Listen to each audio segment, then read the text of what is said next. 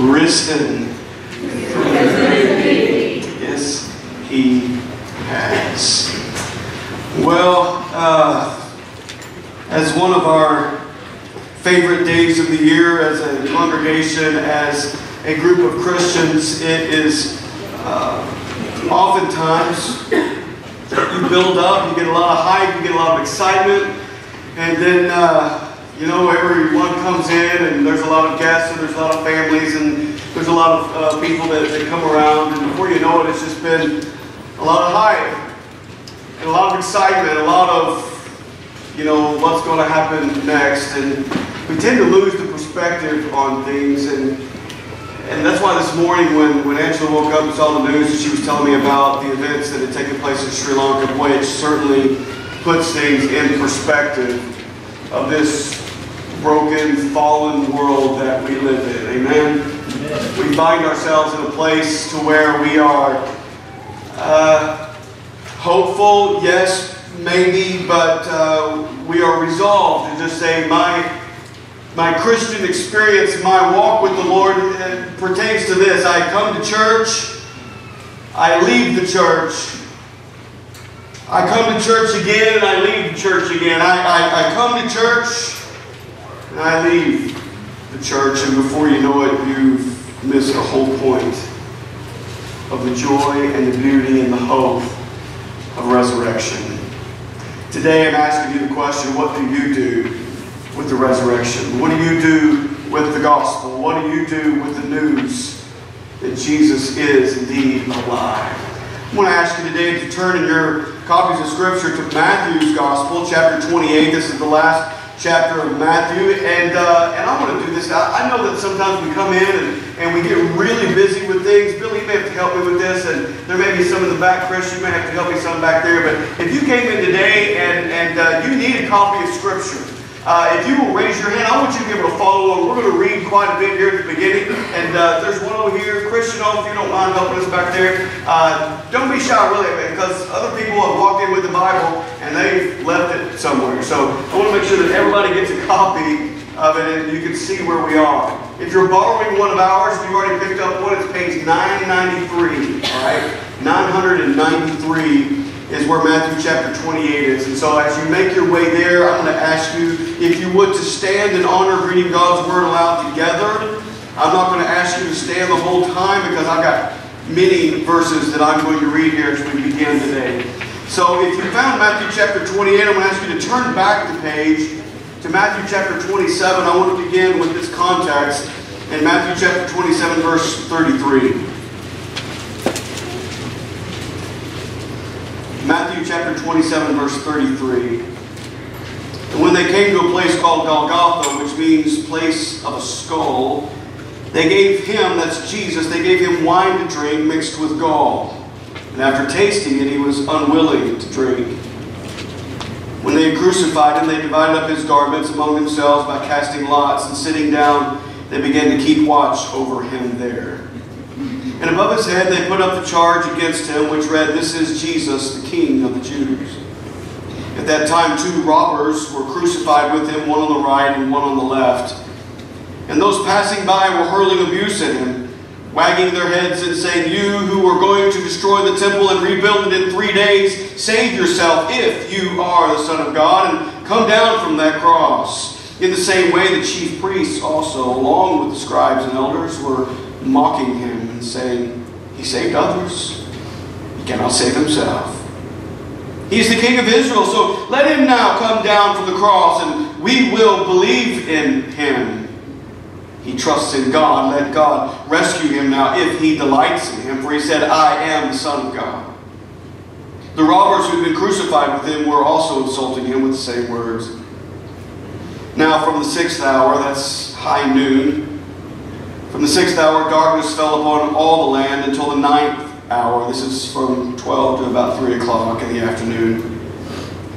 And about the 9th hour, Jesus cried out with a loud voice, saying, "Eli, Eli, lama sabachthani," that is, my God, why have you forsaken me?" And some of those who were standing there, when they heard it, began saying, "This man's calling for Elijah." Immediately one of them ran, and taking a sponge, he filled it with sour wine, and put it on a reed, and gave him a drink. The the rest of them said, "Let us see whether Elijah will come to save him." And Jesus cried out again with a loud voice and yielded up his spirit. And behold, the veil of the temple was torn in two from top to bottom, and the earth shook, and the rocks were split. The tombs were opened, and get this, many bodies of the saints who had fallen asleep were raised. And coming out of the tombs after his resurrection, they entered the holy city and appeared to many. Now the centurion, one from Rome, and those who were with him, keeping guard over Jesus, when they saw the earthquake and the things that were happening, became very frightened and said, "Truly, this was the Son of God." Many women were there looking on from a distance who had followed Jesus from Galilee while ministering to him. Among them was Mary Magdalene and Mary, the mother of James and Joseph, and the mother of the sons of Zebedee. And when it was evening, there came a rich man from Arimathea named Joseph, who himself had become a disciple of Jesus. And this man went to Pilate and asked for the body of Jesus. Then Pilate ordered it to be given to him. And Jesus took the body and wrapped it in a clean linen cloth and laid it in his own new tomb, which he had hewn out in the rock. And he rolled a large stone against the entrance of the tomb and went away. Thank you. You may be seated. The Bible continues in verse 61. As Jesus was placed in the tomb and the stone was rolled over the tomb, in verse 61, Mary Magdalene was there, and the other Mary sitting opposite the grave. Now on the next day, the day after the preparation, the chief priests and the Pharisees gathered together with Pilate and said, "Sir, we remember that when he was still alive, that deceiver said, 'After 3 days I am to rise again. Therefore give orders for the grave to be made secure until the third day. Otherwise his disciples may come and steal him away, say to the people, he has risen from the dead. And the last deception will be worse than the first.' So Pilate said to them, 'You have a guard. Go, make it as secure as you know how.' And they went and made the grave secure, and along with the guard they set a seal on the stone." In chapter 28, it begins after the Sabbath day. This is approximately 40 hours later. As it began to dawn toward the first day of the week, Mary Magdalene, the other Mary, came to look at the grave. And behold, a severe earthquake had occurred, for an angel of the Lord descended from heaven and came and rolled away the stone and sat upon it. And his appearance was like lightning, and his clothing as white as snow. And the guards shook for fear of him, and they became like dead men. The angel said to the women, "Do not be afraid, for I know that you are looking for Jesus who has been crucified. He is not here, for he has risen just as he said. Come see the place where he was lying. Now go quickly and tell his disciples that he is risen from the dead. And behold, he is going ahead of you into Galilee. There you will see him. Behold, I have told you." And they left the tomb quickly with fear and great joy and ran to report it to the disciples. My question to you today is this: what do you do with the resurrection? What do you do when you hear the news that Jesus is alive? Today in the sermon, we're going to examine 5 different types of responses in relation to the news, in relation to this grand experience with the reality of a risen Christ. When the news has been revealed, when the news has been broken that Jesus is alive, what do you do with the resurrection? Today in your sermon notes, if you have those handy, you have a writing utensil, the first fill in the blank today is our first response. And the first response is from the women. The women, and we see 3 of them there here in chapter 28. Mary Magdalene, one who has been freed up from 7 demons that were inside of her. Mary, the mother of James the Less, may also be called Joseph or Joses in your copy of Scripture. And then Salome, the mother of James and John, the sons of Zebedee. Now, this is not the first time we've seen these women. We've seen these women all throughout Jesus' ministry. They're serving, they're supporting, they're following him, they're learning from him. And at the same time, Jesus has loved them and taught them and healed them and spent time with them, has counted on them because they have helped support the ministry of Jesus and the disciples. These women have been with him every single step of the way, even through the judgment, even through the crucifixion, the burial. And now they come to the tomb. Matthew chapter 28, verse 1 says it's after the Sabbath day. It's the first day of the week, and they have come with one purpose, to clean and anoint the body of Jesus. This is a very caring act, but also a very dangerous act, because you don't know who's lurking there. And to approach a tomb like this, in a place like this, in a time like this, in this feverish pitch of persecution against the Lord Jesus Christ, and now potentially all of his followers, a very dangerous act, but nevertheless an extreme act of love and devotion. What they find, though, as we see in the Scriptures, what they find is something that they never expected. And you can tell that they never expected it by what they carried in their hands, spices to anoint the body. And the question that was in their minds, is Mark 16 reveals to us that they're asking themselves before they even get there, who's going to roll away that stone for us? Many speculate that the stone could have weighed up to a ton, approximately 2,000 pounds, and I don't think 3 women are going to be able to do that. The fact of sealing the tomb with the guard there, with a Roman seal upon it, they came not expecting resurrection. They came not expecting the stone to be rolled away and the place to be empty. And you can tell that by what they had in their hands and what they had in their minds. But it's their response. It's their response that is the key to our study today, because according to verses 2 through 7, there's been an earthquake. There's a rolled away stone. There's an empty tomb, there's an angel, and there are unconscious guards laying on the ground, and there are instructions from the Lord. And if you'll note that in between verses 7 and 8, there's no hesitation.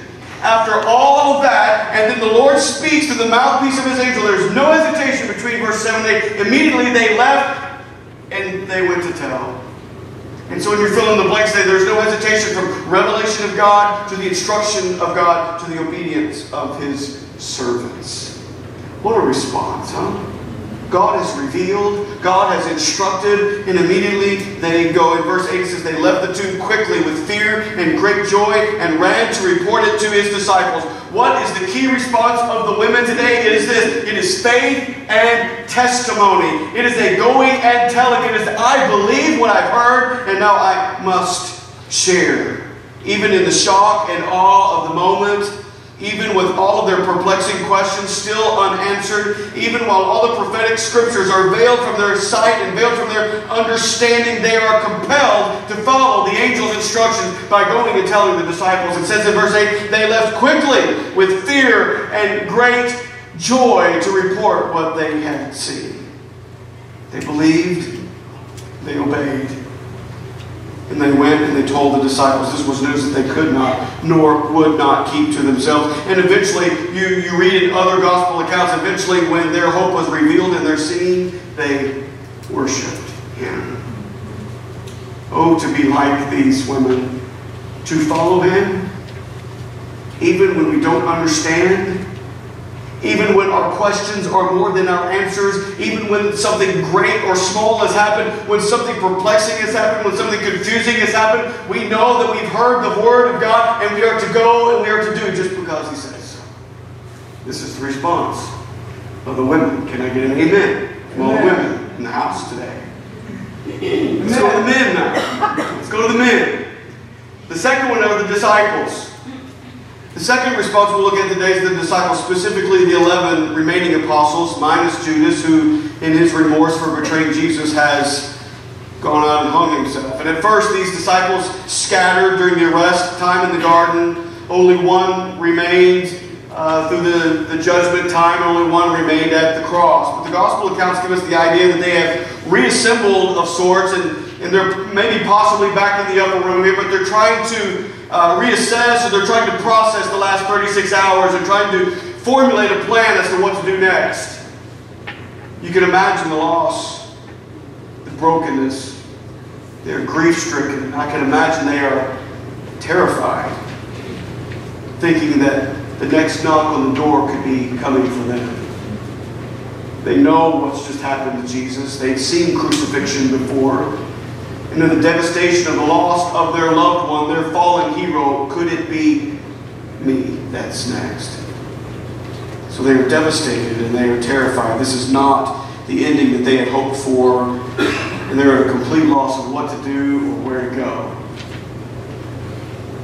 And maybe they've been up all night. Certainly they're weary. Certainly they're frightened. And certainly they are confused. And then early in the morning, right a little bit after dawn, some of them have probably just dozed off, and there's a frantic knock on the door. Is this the time? Is this the time? Somebody looks through the crack in the door, and they see the women, and they open the door. Are you crazy? What's going on? And all of a sudden, what are you talking about? They open the door, they close the door, they're still afraid that somebody's going to come in, and then the words just start spilling out of them. He's not there! He's not there! He's risen! He's not there! The guards are gone! There was an angel! There's an empty stone! There's a stone! There's an empty tomb! And at 6 a.m. in the morning, Matthew says they came with fear and great joy. Mark says that they were astonished and they were trembling. And so I'm sure that the disciples woke up from their slumber and began rejoicing. Now, the first response we get from Luke chapter 24, it says, the words of the women appeared to them as nonsense and would not believe them. That phrase, would not believe them, is echoed in Mark's gospel at their first response. Like they said today, they refused to believe. They refused to believe. Now, this happens in my house every once in a while. My wife typically gets up before me, sometimes an hour, sometimes 2 hours before me, and she's already been able to process the day. She has a strategy, she has a plan, and she walks through the room, sometimes quieter than others, but when it's time for me to wake up, she knows it. And so she comes through and she begins to talk to me. Okay, now at 9 o'clock today we need to do this, and at 10:30 we need to do this, and somewhere you need to make sure you get Ava from school, and then after that we've got this thing tonight at church, and then after that you need to pick up Caleb, and on and on and on it goes, and I'm like, you know I'm not going to remember any of that, right? You know I'm not going to get that. She's up. She's awake. She's alive. I'm not. And so before I want to put too much guilt and too much heaviness and too much blame on the disciples, I can understand from their fear, from their worry, their anxiety, from the depression, from the despair. And these women come in and it's a lot of information and it's really early in the morning. But yet you see this steadfast stubbornness in them that says, you're crazy. You're crazy. They refused to believe. That was their first response. Their second response we hear from John's account, Luke's account, that John's account says Peter and John went to go investigate it. Luke account says there were two other followers that met Jesus on the road. They saw him and yet they reported back and the disciples still wouldn't believe. The more Jesus appeared to others and the more eyewitness reports came back, they slowly began to come around. Is this possible? Could it really be true? Which is an indicator of what we see from these guys all along. The women follow. The women obey. The women hear. The women are instructed and they are compelled to act. The men think it's nonsense. And it reveals their second response, this sight-only faith. If I can see it, if I can taste it, and I can touch it, I'll believe it. It just sounds like a man, doesn't it, ladies? I'll believe it when I see it. This leads us to the third response. Third response is from a man named Thomas, one of the disciples. I'm going to ask you, if you would, to keep your finger there in Matthew chapter 28. We'll come back to that. But flip over to John's Gospel. If you're new to the Scriptures, where you are in Matthew, keep turning to the right, towards the back. You'll go through Mark, you'll go through Luke, you'll come to John's Gospel. And at the end of John's Gospel, chapter 20 is where we're headed.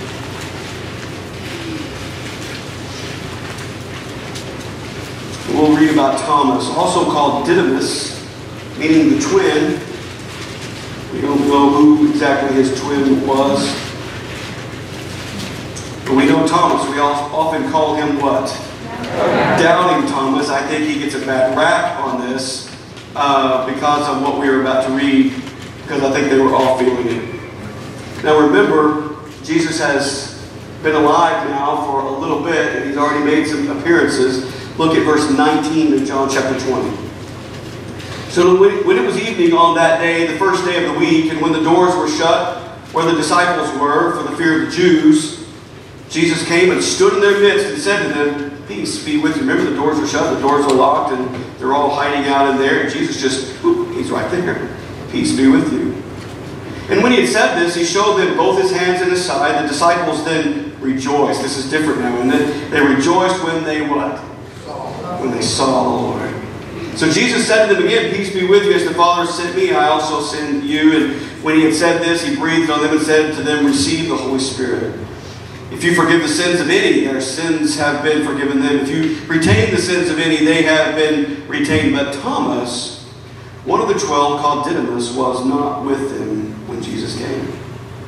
So the other disciples were saying to him, "We have seen the Lord." But he said to them, "Unless I" what? "Unless I see in his hands the imprint of the nails, and put my finger into the place of the nails, and put my hand into his side, I will not believe." After 8 days, a week has gone by, his disciples were again inside, and Thomas with them this time. And Jesus came, and the doors having been shut, he stood in their midst and said, "Peace be with you." And then he said to Thomas, "Reach here with your finger. See my hands, and reach here your hand, and put it into my side, and do not be unbelieving, but believing." Thomas then answered and said to him, "My Lord and my God." There's a quote I read this week. Warren Wiersbe had this quote about the Thomas situation and about all of our situations. Doubt is often an intellectual problem. We want to believe, but the faith is overwhelmed by problems and questions. But unbelief is a moral problem. We simply will not believe. Maybe you've heard this term, practical atheism, before. Have you heard this term? All of us have gathered here on this day, so none of us are atheists, right? We've gathered together, and when this pastor says he is risen, you say he is risen indeed, because that's what we say. And then we sing songs, and man, you hear it, you take it in. Some of you brought a Bible, and probably not a lot of atheists, without God people in this room today.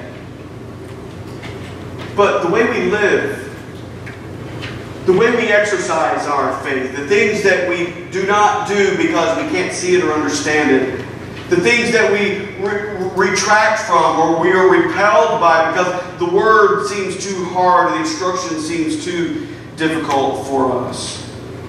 Before you know it, you become a practical atheist. "Oh yes, I believe," you say in your mind and with your lips, but you will not follow through. Thomas was at least honest enough to say, "I don't believe it. I don't believe it until I see it." See, there's a difference between doubt and unbelief.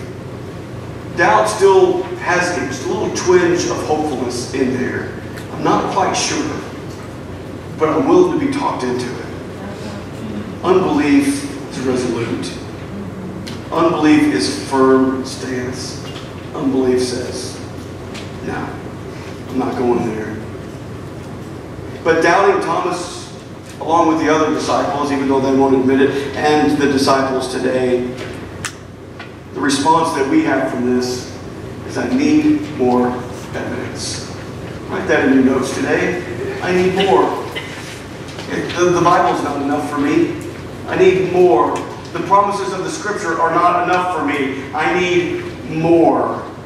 I need to see literally his hands and his feet. I need to place my hand in his side. I need Jesus himself to make a special appearance in person and tell me something.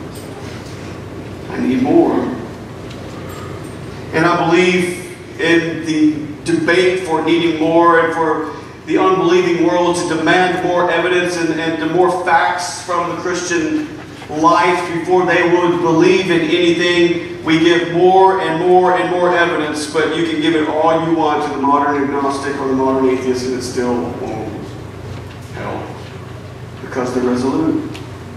They're resolved in their unbelief. This is what I believe.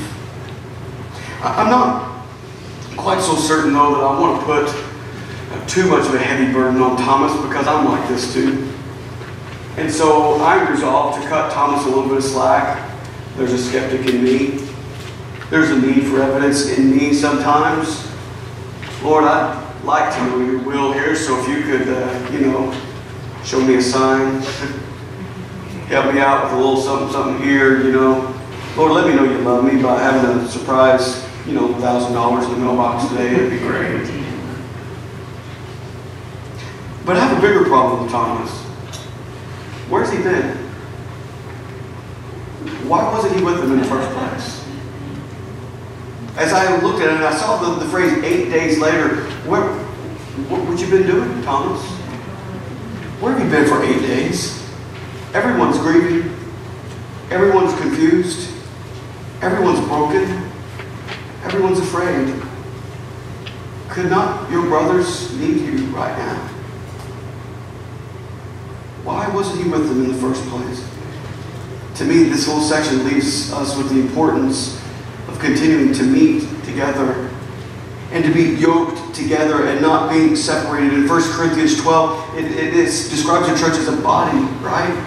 That's connected together. Hebrews 10 says that we are not to forsake the assembling of ourselves. Why? Because solitude is dangerous.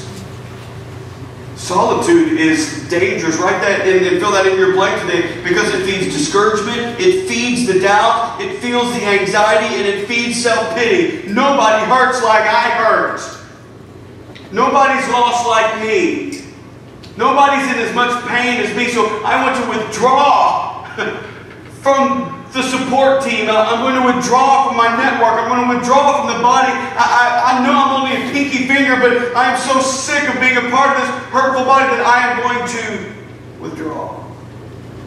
I got a little splinter between my thumbnail and the side of my thumb this week. I don't know how I did it. But you know how everything changes when you just get a little boo-boo? The whole tip of my thumb hurt. I couldn't tie my shoes. I couldn't hold my teacup very well. I had to drink with my left hand all week long. Yeah. I've developed a drinking problem because of that. I've had it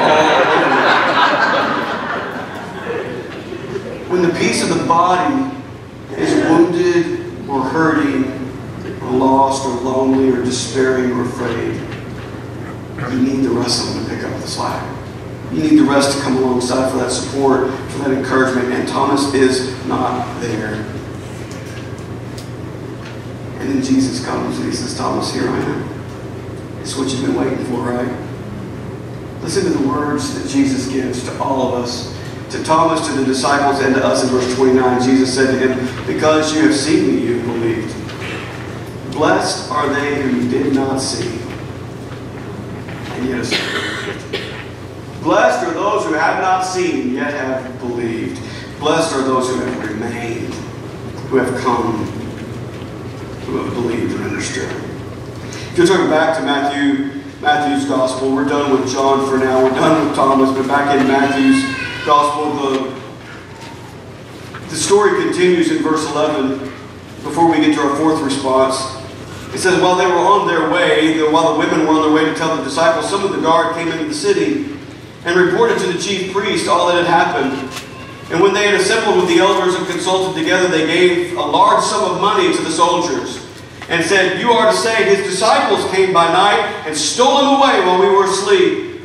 And if this should come to the governor's ears, we will win him over and keep you out of trouble. And they took the money and did as they had been instructed. And this story was widely spread among the Jews and is to this day. So the fourth response is from the guards, or / soldiers that are securing the tomb. Pilate has given some of his men, more than likely the chief priest, Caiaphas, has helped along with that with some of the temple guards. For sure, we know a few things about what's happened to the guards. We read the story, we see the circumstance. And we know this about them. They absolutely, of all people, they absolutely know the truth as to what just happened. Okay? They know the truth of the matter, and they also know that they're in big trouble. They know the truth because they felt the earthquake, they saw the angel, they rolled away the stone, they woke up unconscious, they woke up to an empty tomb. They know they're in big trouble because the Roman seal is broken, the tomb is empty, they've been defeated by a clearly superior opponent, and this is not the news that you want to take back to Pilate, right? So they run to the priest. Good strategy. You don't want to run back to your centurion. You don't want to run back to the governor. You don't want to run back to your superior officer in this, because you know you are in trouble. So they run to the priest, and the priest devises a story and gives them some money. What is the response of the guards in this place? They take the bribe, they tell the lie. They take the bribe and they tell a lie as a means of ignoring the truth to save themselves. Now there's an interesting note here, if you'll allow me this. The guards and the soldiers being paid, if you'll note, to incriminate themselves. It says in verse 13, they were to tell the story, his disciples came by night and stole him away while we were asleep. So first of all, they're going to admit that a few of these ragtag fishermen overtook these professional warrior guards, soldiers. I don't want to admit that I've been beaten by an inferior opponent. I'm not sure that they wanted to either. But yet they were fearful for their reputation. They were fearful for their jobs. They were fearful for their lives. And sleeping on the job, that's the death penalty. We don't want to say that. The Roman seal has been broken on your watch. That's the death penalty. We don't want to say that either. The body's been stolen by these little fisher boys. We don't want to say that either. But they were afraid for their lives. And the Pharisees had to guarantee the lie by promising that they would cover for them if Pilate were to say anything. And so the Easter conspiracy is birthed and lives on. The absurdity of this cover-up story is harder to believe than the resurrection itself, if you want my opinion on it. And over time, in this whole conspiracy, other theories have come up. It says that they have perpetuated this story even to this day. That's when Matthew wrote it back in 60 AD. And even until this day, there have been many theories invented by the agnostics and the atheists over the years. A couple of my favorites today. One is that the women went to the wrong tomb. That's one theory. The women went to the wrong tomb, which I find very interesting, because if they went to the wrong tomb, it's only been about a day and a half, about 36 to 40 hours removed from when they were there last, but they say in their grief they just went to the wrong spot.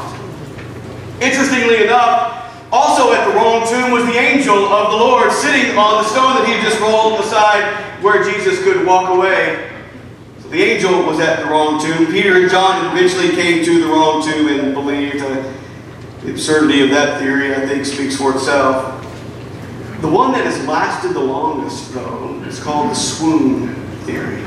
Have you heard of this swoon theory? Jesus never really died.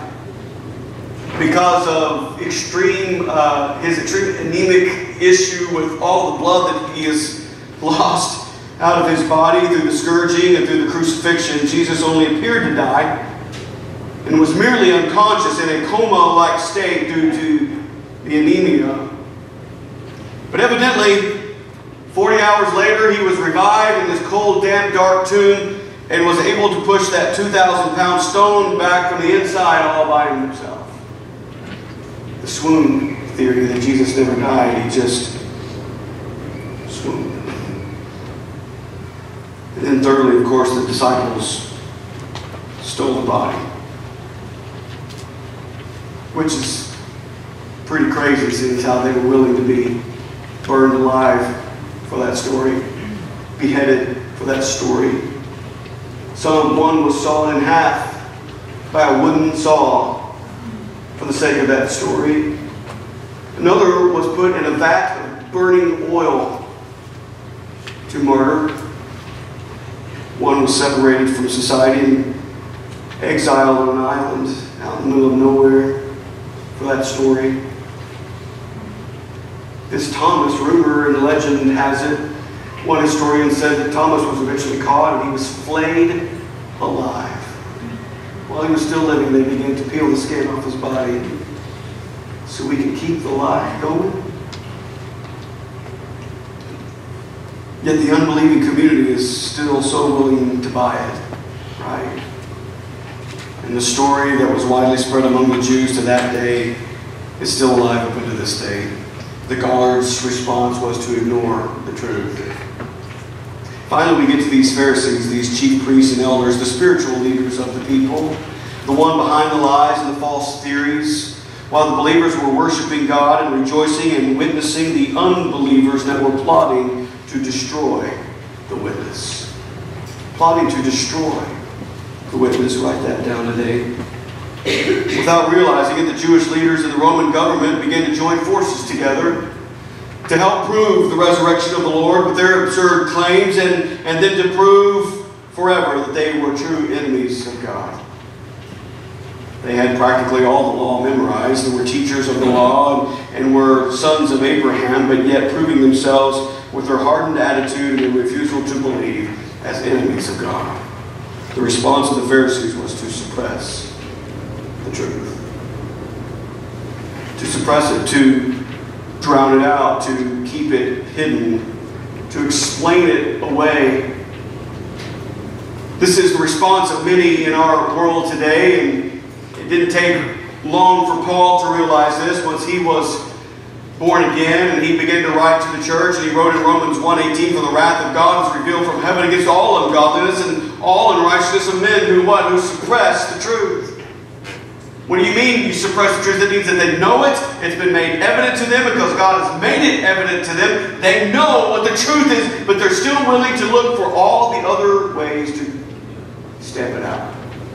While all the other believers are rejoicing in the news of the resurrection today, there are going to be many others, countless others, that are trying to stamp it out and just trying to suppress it. And we look at across our world today and all the ones that are being persecuted for their faith, that have been driven underground, for churches that are being blown up today by a man walking in with a vest on, full of explosives, willing to give his life for a lie.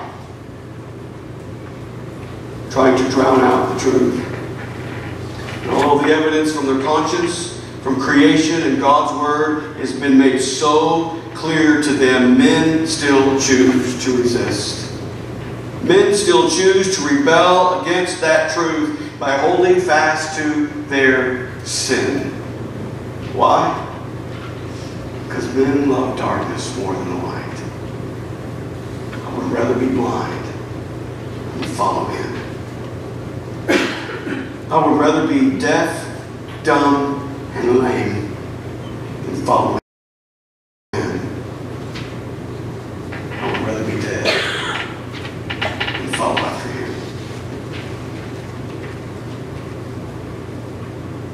So which one are you? On this Easter resurrection celebration morning, 5 responses to the news, the glorious news that Jesus is not there. Is that not one of the most beautiful scriptures in all of the Bible? When they come looking for Him and the place is empty and the angel says, He's not here. Well, why not? Because He's risen, just like He said He would. So which response is most like yours today? For our conclusion, our application to this, I'm compelled to ask you the question, are you more like the women? Faith and testimony is your response. Proclaiming the truth is your response. He has been revealed to you. He has instructed you, and now you're living in obedience and now proclaiming the truth of the good news. And you're willing to leave this place today with the stamp of God's resurrection on your heart, ready to share the good news. Have you heard it? Do you know it? That Jesus is alive? Or you're more like the disciples, doubting the truth. The word seems like nonsense to you. Oh, you've heard good things about Jesus. You've memorized some scriptures. You've shown up to church a few times in your life. And here you are again today on Easter Sunday. But yet His words aren't true to you. The reality of the risen Lord is down in. Maybe you're like Thomas and you just need more evidence. You're conditioning the truth. You're placing more and more conditions on the truth. If I see it, I'll believe it. If I can taste it and touch it, I'll believe it. But until then, I'm going to sit over here in the corner and wait for something else. Something more believable. Something more attainable, something more manageable, something, that I can sink my teeth into a little bit more. Maybe you're like the guards. You've bought the lie. You've taken the bribe. And you're just ignoring the truth. You know what? I think most people aren't really willing to admit it. But I think a lot of us can come in here today and go, you know what, that was me. I've been fine with coming on Easter Sunday and singing the songs, hearing the sermons, reading the scriptures. But then I'm going to go and I'm going to live my own life. I want to do what I do. I want to go where I go. I want to say the things that I want to say. And your life is a wreck today because you keep looking for love in all the wrong places. You keep looking for truth from all the wrong places. You're ignoring it. You're buying into what the world has to offer you, thinking that somehow it could satisfy. But it won't. I hope that there's not any in here today that are like number 5, the Pharisees, who've heard the truth and doing everything they can to suppress it, to explain it all away. But through our actions, we can do this. It doesn't matter which one of these you want to be. Look at the list. It doesn't matter which one you want to be. Your actions will give evidence as to which one you are. So look at it. In your heart of hearts, as you examine your heart today, if someone burst through the door even today and said, Jesus is alive and he's right outside. Someone get up and leave immediately. Someone go, yeah, right. Someone go, I didn't hear the trumpet call. I haven't heard the angel shout. I haven't, no one's come in here to say anything else. So why would we believe you? What makes you so right? And we'll sit in here where it's comfortable. He's right outside.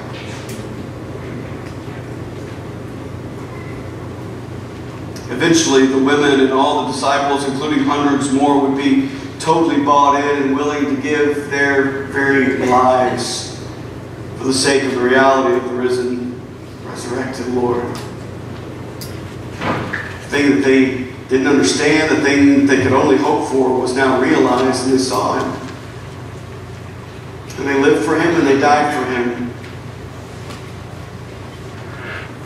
Christianity, this is your last fill in the blank to be Christianity. From the very beginning, from Matthew chapter 28 until now, it's always been a missionary faith. It's been a go and tell. It's been a believe and obey. It's been, here's the revelation of God, here's the instructions of the Lord, now go tell somebody. Go tell somebody. Don't be caught, church, today in your doubt and unbelief. Let us leave this place today not to be content to continue to ignore the truth, to doubt the truth, suppress the truth. This is not just good Easter Sunday morning preacher talk. This is what we live. This is who we are to be. There are no excuses that you can come up with to excuse you from the Matthew 28 instruction. Go and tell. At the end of Matthew 28, what does it say? Go make disciples. That means to go and tell. As you're going wherever you go, tell. Teach, teach, teach. Baptize them. In the name of the Father, and the Son, and the Holy Spirit. Guess what? I'm with you.